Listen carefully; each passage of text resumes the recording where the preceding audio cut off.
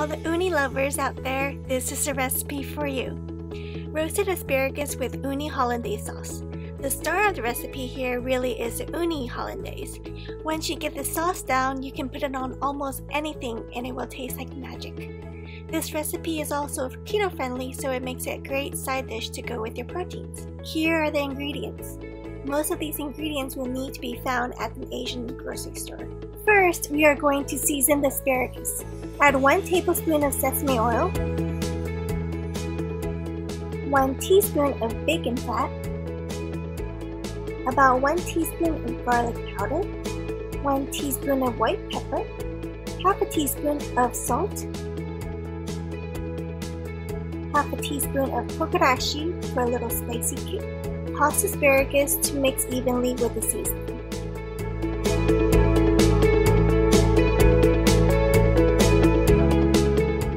Place asparagus on a tin foil and pop it into the air fryer at 400 degrees for 5 minutes. Now let's make a simple dashi stock. Add 1 teaspoon of dashi powder to 3 tablespoons of warm water. Stir to dissolve. In a blender, add 3 raw egg yolks. Add the dashi stock we just made. 1 teaspoon of yuzu juice.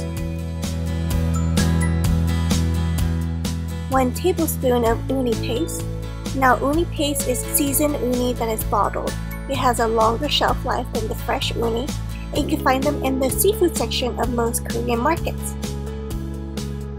Add a 4th teaspoon of salt and a 4th teaspoon of white pepper.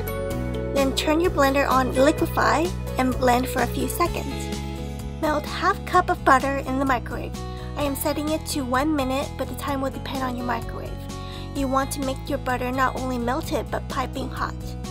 Once you remove it from the microwave with the blender on liquefy, slowly pour the hot butter into the uni mixture. Blend for about a minute until the butter emulsifies. You will see it will be a nice, smooth, creamy texture. Taste to see if you need to season it more to your likings.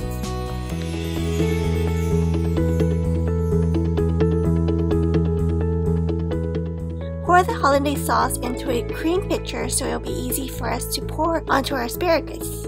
Take the asparagus out of the air fryer onto a plate.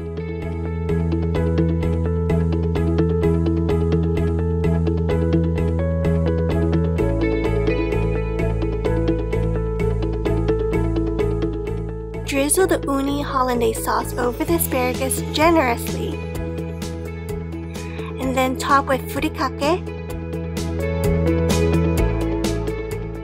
fried garlic, and togarashi.